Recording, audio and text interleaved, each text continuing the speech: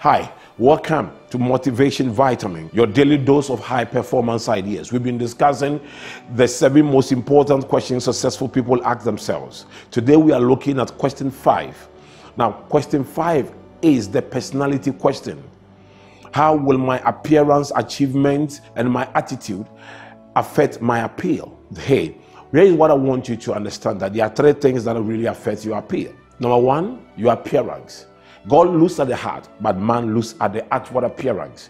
So if you want to have an appeal that can open doors for you, one of the things you have to look at is the way you dress, because the way you dress determines how you are addressed.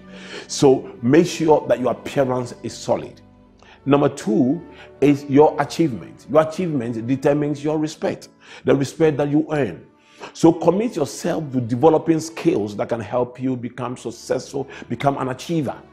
Create something. There must be your workmanship on display so that people will see it and admire you and respect you for your achievement. Then finally, your attitude. Your attitude is so crucial for your success. You know, like they say, your attitude determines your altitude. David behaved himself wisely before Saul, and that is why amongst Saul's servants, David became the greatest. So if you want to win the favor before men and God, appeal. If you want to appeal to people, 3 things. Watch your appearance. Everywhere you go will have its own dress code. Number 2, your achievement.